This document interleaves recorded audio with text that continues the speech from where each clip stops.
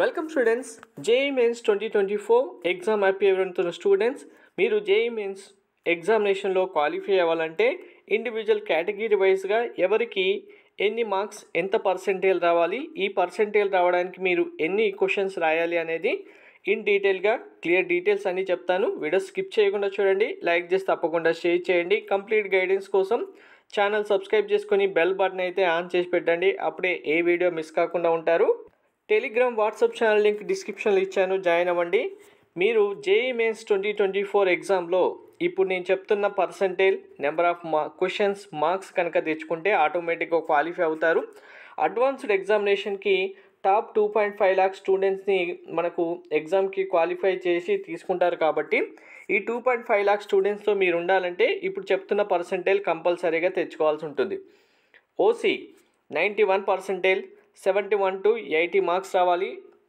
Maximum మీరు 20 questions కంపల్సరీగా correct answers రాయాలి. EWS 76 percentage, 45 to 50 marks, 13 question. OBC percentage 74 marks, 44 to 49, 12 questions.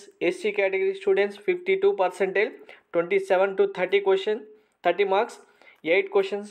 ST category students 38 percentage, 21 to 26 marks, 7 questions కంపల్సరీగా రాయాలి.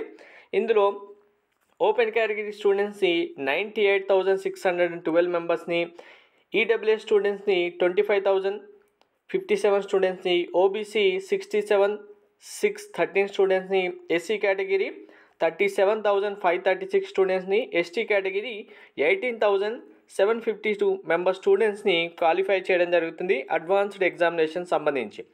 So ఈ year మనకు students, number of students application ఎక్కువ ఉన్నాయి కాబట్టి ఈ పర్సంటేజ్ మీకు కంపల్సరీగా రావాల్సిన పర్సంటేజ్. ఇప్పుడు మీకు ఈ మార్క్స్ ఏవైతే ఉన్నాయో మ్యాక్సిమం మార్క్స్ సంబంధించిన క్వశ్చన్స్ ఇవి.